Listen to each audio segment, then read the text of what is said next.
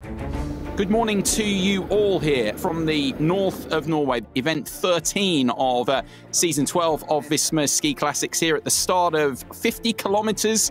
You look at it in that sense, you go, hey, that's not the longest course that we have out here, but it's the most difficult. Those two climbs are definitely the steepest one in the whole Pro Tour. I'm looking forward to see both the men and women struggling up there. Yeah, you're looking forward to it. I bet they're not.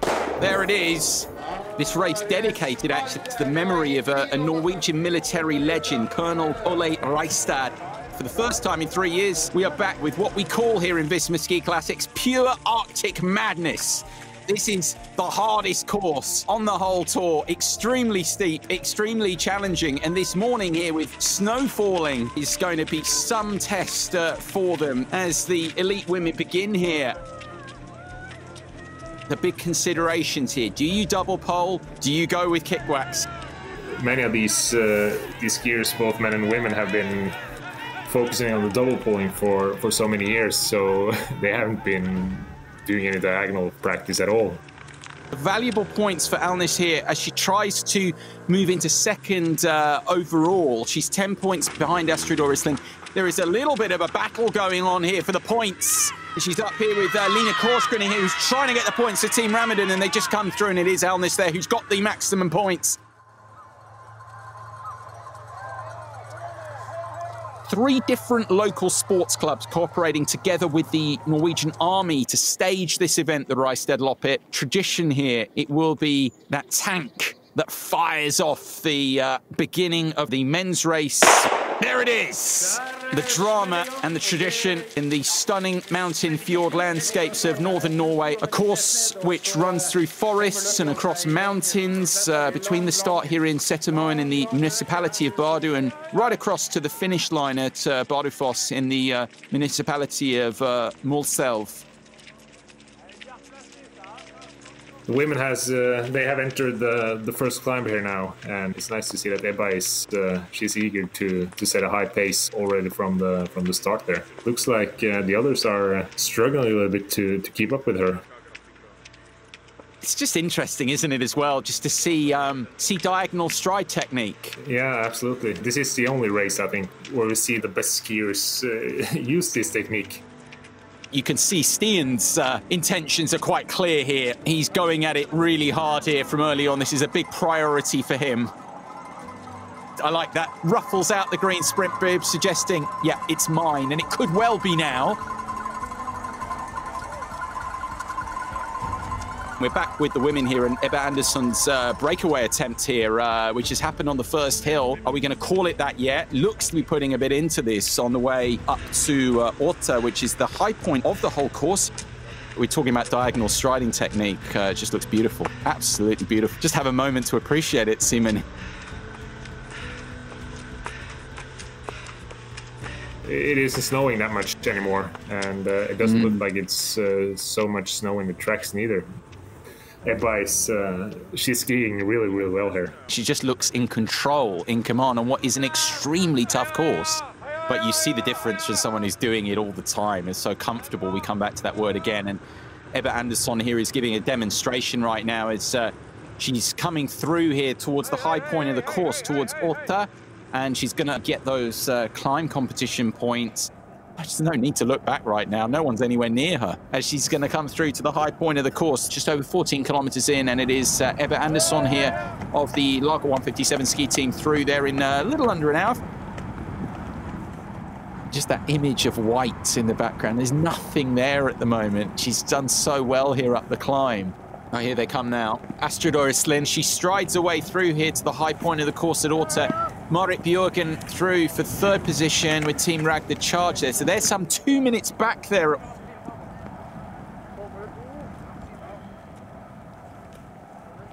Martin Løwstrøm Nyenget, the current leader now. They are in the midst of their climb up towards Orta at the moment, and Andrew Musgrave, they're all striding. It's a huge advantage for them to have the kick wax. The guys double poling, they need to watch out so they don't glide too much on their skis when they're doing the herringbones. They need to focus on that as well. They have to almost just walk up the climbs. This is tough conditions to double pole. Nice to see Tordasle here in the lead together with Martin. We also know from the last part of the season that Martin Løwstrøm Nyenget is in great shape. Beautiful technique of Tord here with Nyenget. I think Tord here, he shows that, I don't know the expression in English, but, you know, old circus horses, they don't forget their tricks. I'm going to write that one down. I think he really appreciates a race like this, where he's able to, you know, to wax his skis again and, you know, to use the diagonal technique. Tord Reistadløpet, it's very important for him because he holds the climb bib, the lumberjack bib. This is a good result for him here as he does come through here at Reistadløpet to take the maximum 30 points for himself and his team, Team Expo Fuel of Norway. Team Eksjöhus is Nyenget through just a second behind for 23 points.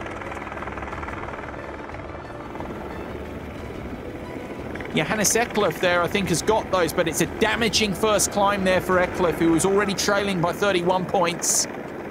First 6 skiers all used kick wax there.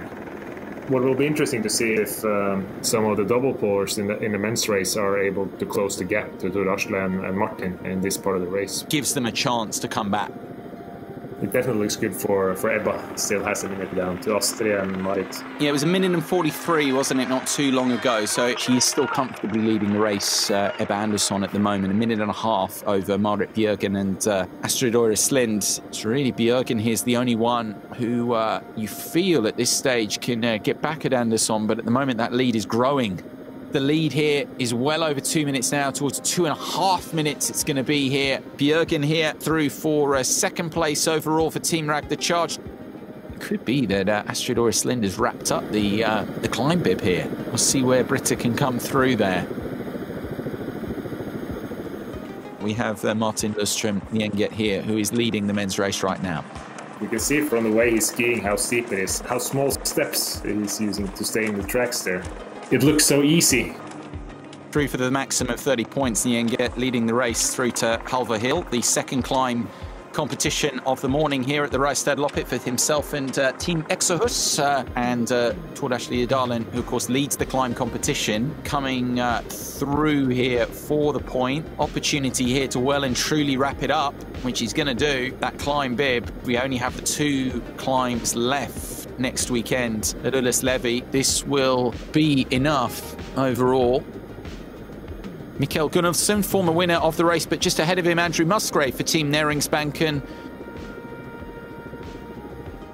Seaman, who are these? Whoa. Not my friends. The lead's come down. It's come down a little bit. You feel it's too late for Marit Bjørgen here, though. It was up to about 2 minutes. It has come down a little bit in these downhills where Bjørgen is just cut the gap a little bit on Andersson down there from 2 minutes down, we believe, down to about a minute and a half. But isn't she going to run out a little bit of time here? There's still a lot to make up there, even if she's trying to make the push here now in the downhill section here, 6.5 to go. And she's kind of run out of track, perhaps, Seaman here, or can she pull it off? Yeah, I think it's too late. Even for her.